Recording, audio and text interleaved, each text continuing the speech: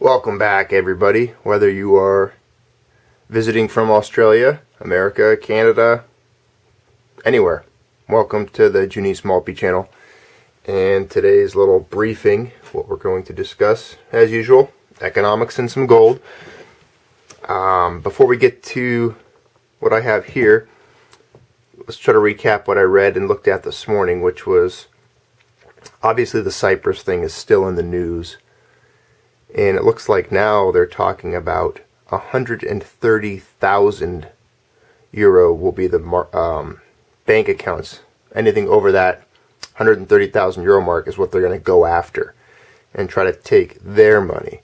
So they're still looking at some theft, some robbery as a solution to the crisis. They're forcing the people who didn't make the decisions to be fiscally irresponsible for the nation. And they're still looking to those people as being the ones that they're going to force to contribute to bail the nation out of its debt and contribute to the 13 billion euro bailout plan. So, think of the people in Cyprus right now, the Cypriots, feel bad for them. They still can't get their money out of the banks. It's still locked up. Horrible situation. Could happen to any nation. Anyone who thinks that their nation's immune to that type of behavior and that banks somehow somewhere else would act differently is just naive, because it has happened in America, as we all know, and it actually happened worse, believe it or not. Remember that back in '33 when FDR took gold from U.S. citizens and they raided safety deposit boxes, and then they passed the Gold Seizure Act and the Trading with the Enemy Act and all those things. Immediately gold was revalued from $20 per ounce to $35 an ounce. That was a 60% reduction in the purchasing power of the US dollar and a 60% removal of everyone's worth from their savings. They destroyed the purchasing power and their accounts by 60% in doing that revaluation of gold and by removing gold from their possession. So Americans have been robbed similarly by that, and you kind of got to hand it to the Cypriot government and the banks there, in the fact that at least they're upfront and honest about it. They're like, hey, we're going to take your money. We're stealing your money right now. We're calling it a bailout tax, but they are coming out and saying, hey, we're taking your money. Whereas Americans suffer under the imperial rule of inflation non-stop. Think about it. We live under this soul-crushing fog of inflation constantly. It's always happening. They're always printing off money, which we're going to get to in this article. And our currency and our savings is always under attack and being devalued. It's the inflation tax. Instead of calling it a bailout tax or a savings tax or whatever, depositor's tax, like Cyprus is calling it, there is such thing as the inflation tax. Let's take a break, have a sip of coffee, because that's going to wear me out thinking about it. So, there is the inflation tax, which you and I, if you live in America, we pay it all the time. People in Argentina, they're paying it all the time. Your currency's falling in value. Goods and services cost more, the price of gas goes up, the price of milk goes up, the price of eggs goes up, the price of gold goes up. I remember buying 1 ounce eagle of gold back in, it was of course 1999 or such, when there was the Browns down taking place. I got paid from working for my dad back then, doing some construction, and I went in and I bought some gold with my paycheck.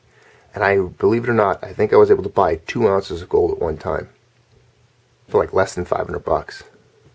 Or it was like like $600 total, I think, for 2 ounces. Pretty incredible back then. All right. Well, let's move on to 5 reasons that gold will probably set all-time records in 2013. Now, this is one writer's opinion. I might not agree entirely with that statement that it's going to set all-time records in 2013. I definitely think that it's going to reach, it has the potential to reach the previous highs of 18, basically 1900 almost. And it could surpass that. I do think there's a lot of,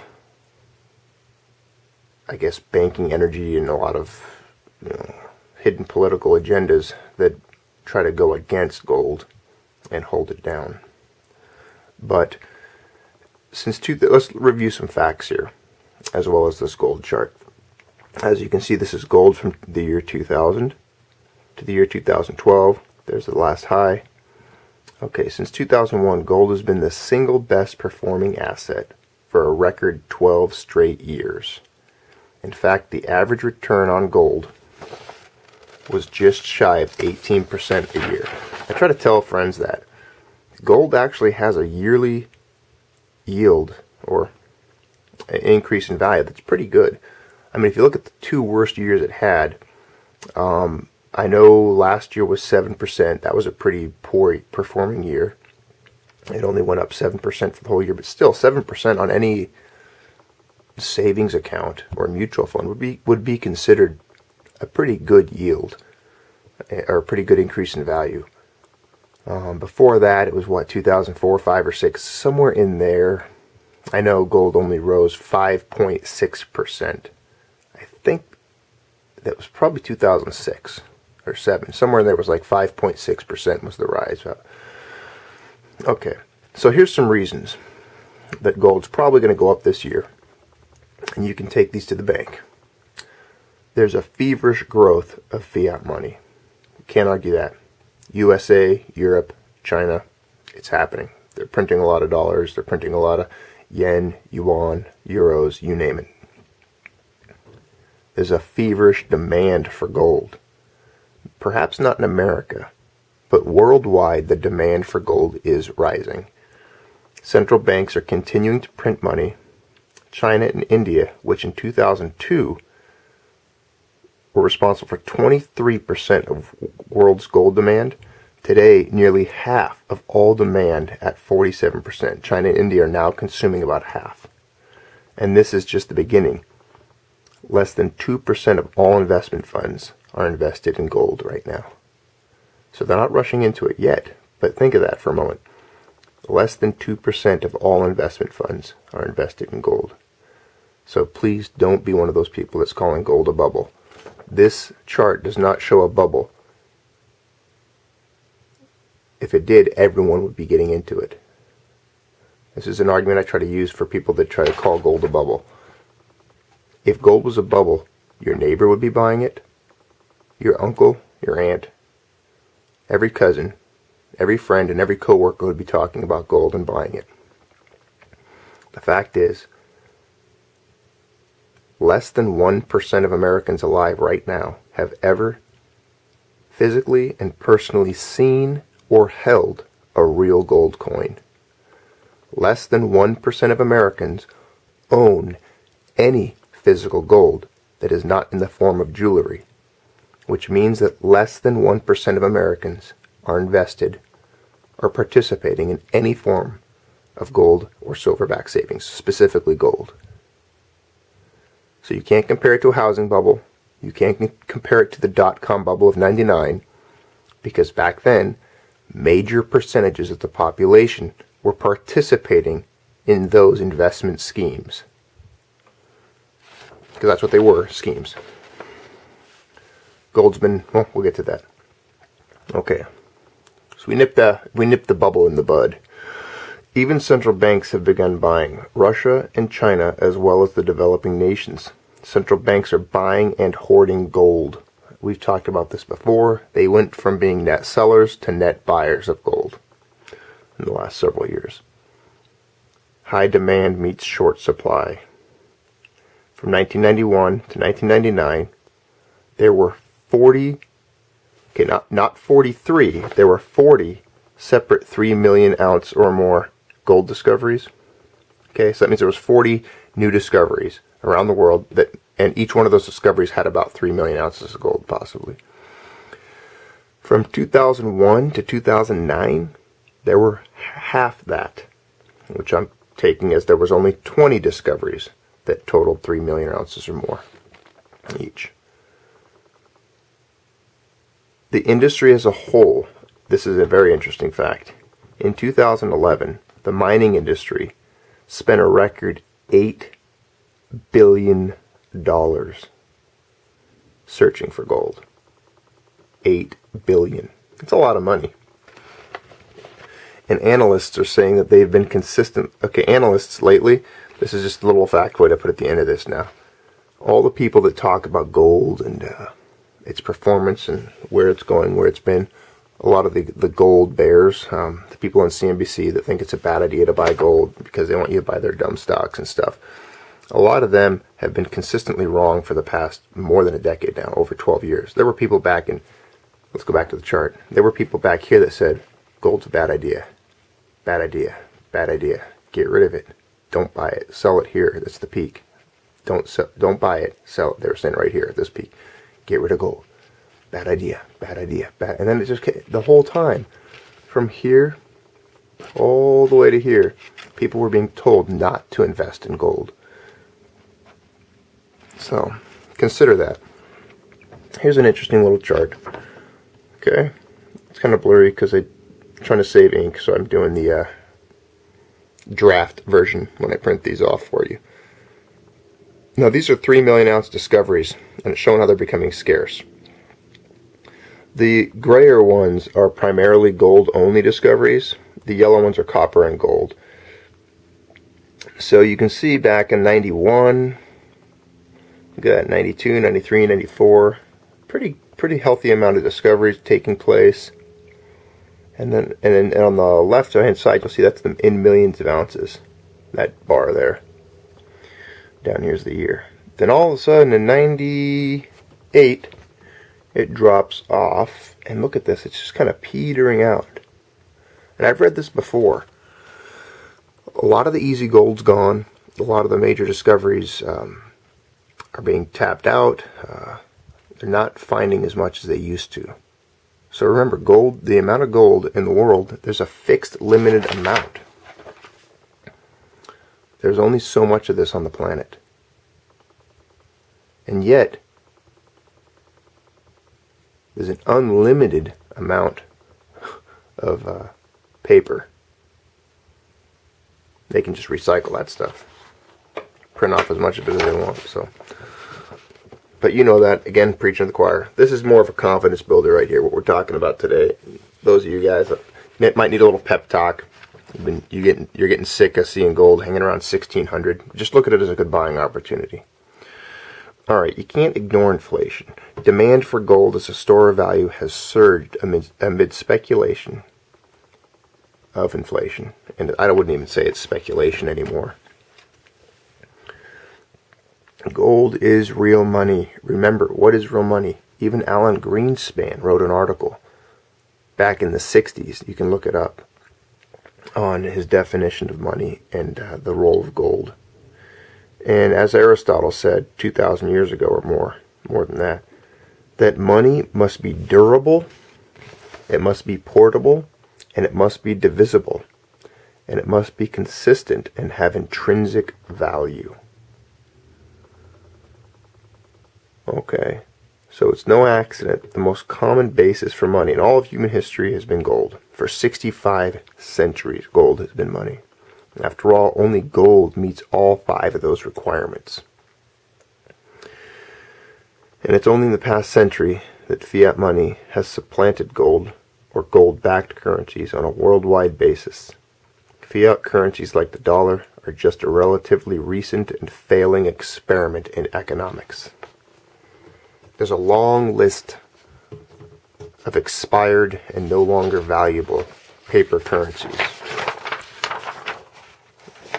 Just remember, whenever we talk about this, just picture that $100 trillion Zimbabwe note I've showed you.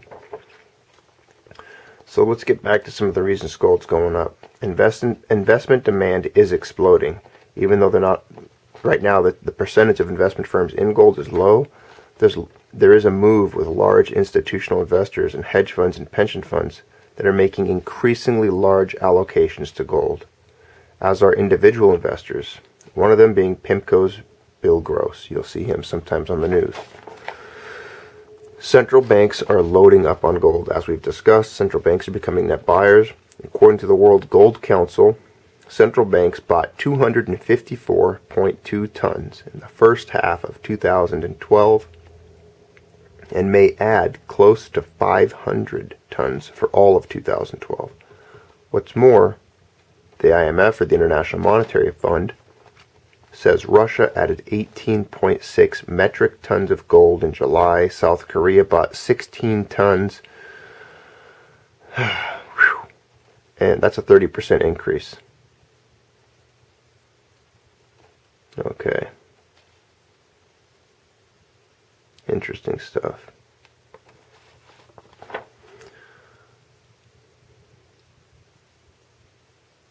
Why did I put that on there? Number 9 call. Yeah, it might have been a joke from that guy. A currency crisis is looming. Anyways, we all know that what goes up must come down, stocks, etc. And some people try to say that that's true with gold, but with a currency crisis looming and possible hyperinflation, etc., being that I just see gold going much higher, and these are the reasons we're talking about right now. 5 years into the crisis, the U.S., Europe, and countless other economies are still struggling. That's why the European Central Bank and the Fed have unveiled plans to fight the crisis and reduce borrowing costs. The ECB President, Mario Draghi, has since announced an unlimited bond buying program for distressed euro area nations, while Fed Chairman Ben Bernanke has committed to another round of so-called quantitative easing. And that reality has ignited a crisis of confidence about fiat currencies in the minds of many investors and governments.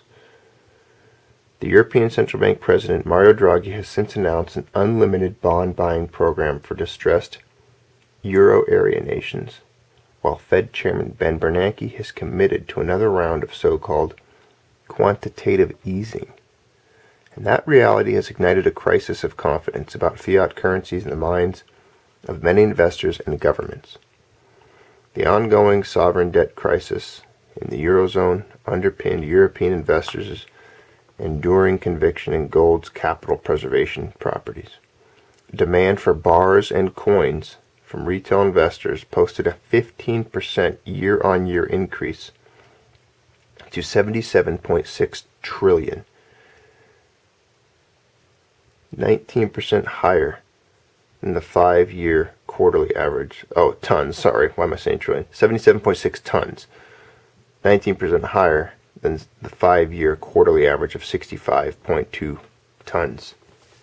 Because remember, at around 900, or I think it's 880 or $900 an ounce, there was only $4.3 trillion worth of gold on the entire planet ever mined. So there's not a lot of it. But it looks like these guys are so they're buying. It's good. Good for them. The 3 stages of a gold buying mania. Stage 1, currency devaluation. Stage 2, investment demand. Stage 3, a culminating mania buying spree. We're still in stage 1. So, as many people have said, if this was a baseball game, we're still in the first inning. It has yet even to begin, or to rear. Reality has yet to rear its ugly head. Inflation and the fall of the Roman Empire. This was an article. I was going to remind you guys. I put that note in there just so, if any of you guys like history, if you like Rome, if you're a coin collector, you like coinage, and you like the way coins tie into history and economics, this article will really make you happy. You'll enjoy reading it. It's great. So that's why I put this on here for you. Let me know if you do read it and you've gotten this far in the video, so you're part of the 100,000th of 1% that's still paying attention, is still watching this and sipping coffee, listening to my boring tone. Then you will find this interesting. So let me know what you think of it as we wrap this up. Okay, it's called Inflation and the Fall of the Roman Empire. It's by Professor Joseph Peden. It's a 50-minute lecture that he gave it in Houston, Texas. And it did it He gave it at the Seminar on Money and Government in Houston, Texas. You can find that if you Google it online. I think a guy named Art Bentko has a blog where he posts a link of the whole written lecture. So you can actually read it. You don't have to listen to it. You can read the whole lecture. So it's very good. As we close, just remember, keep stacking. And remember that as the devaluation continues to occur, the value of these physical gold will go up. And that even with the fall of the Roman Empire, you can pretty much track it in its coinage, because there came a time where they stopped minting gold, or it became very scarce. They began to reduce the quantity and the percentage of gold and silver in coinage, to the point where they got to plating coins to make them look silver. What does that remind you of? The coins were silver plated, but underneath was just bronze. And then it got to the point where all they were issuing was bronze. Lots of bronze currency.